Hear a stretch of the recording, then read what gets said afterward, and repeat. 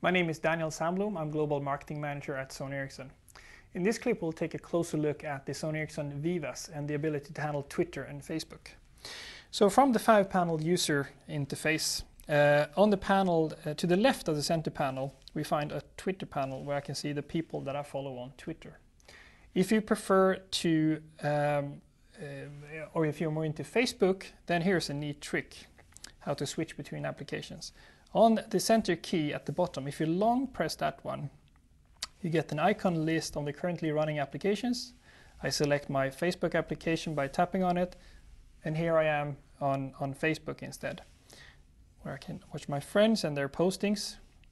Just to show this again, if I want to switch to another applications, I long press the center key, and here I can select, in this case, I can switch to YouTube, for example, that I have up and running.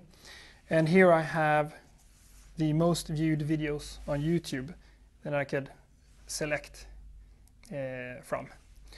So this is just a very quick overview on how to do Twitter, Facebook, and also to switch between different open applications, because this is a strength of the Sony Ericsson Vivaz, the ability to multitask, that is handling several applications running in parallel.